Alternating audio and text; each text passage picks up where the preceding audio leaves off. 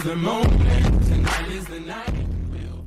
Hey guys, it's Crypto Analysis coming at you with a new video on Neon. So again, same with this one, there's multiple Neons. I'm assuming it's this one because the other ones aren't price tracked. So let's just get into this one.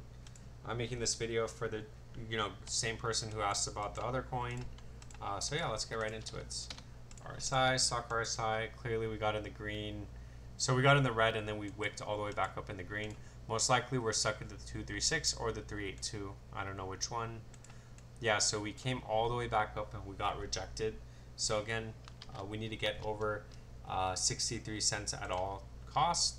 And then as far as support goes, we need to stay over the 382, which it looks like we didn't. So the next area of support is going to be around 43 cents.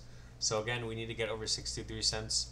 But as long as we come back down and stay over 42 cents, so whatever it lands on, then we will technically be making a higher low. It'll be on resistance, and hopefully you get something like this followed by a breakout. On the bigger time frame, once this thing starts going parabolic and gets up on out of here. Wait, how high did this go? Yes. Whoa, this thing already went 80x. That's insane.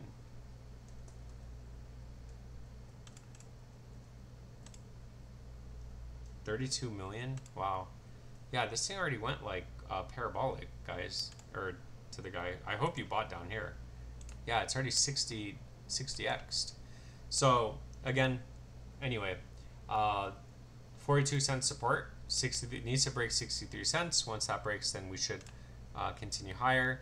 And then on the higher time frame, once we break 91 cents, then we're probably going to come retest the previous all-time highs.